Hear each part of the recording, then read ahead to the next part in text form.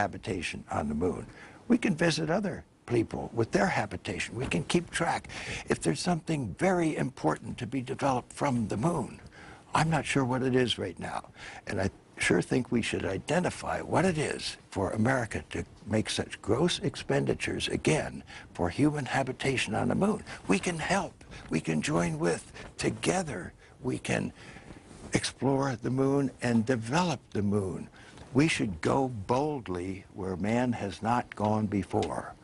Fly by the comets, visit asteroids, visit the moon of Mars. There's a monolith there, a very unusual structure on this little potato-shaped object that goes around Mars once in 7 hours. When people find out about that, they're going to say, who put that there? Who put that there? Well, the universe put it there. If you choose, God put it there. Is Maybe